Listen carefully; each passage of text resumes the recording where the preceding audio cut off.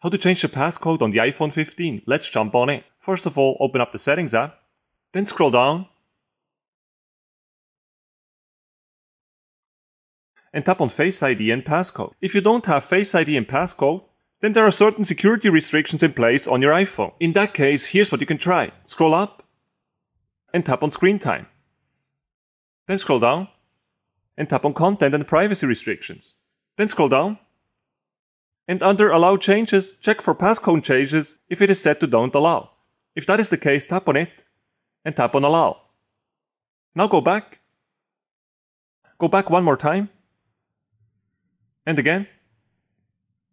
And you should then see Face ID and Passcode. If you still cannot see it, there are other restrictions in place, for example parental controls. Now in case you do have Face ID and Passcode, tap on it and then enter your current passcode. Then scroll down and tap on Change Passcode.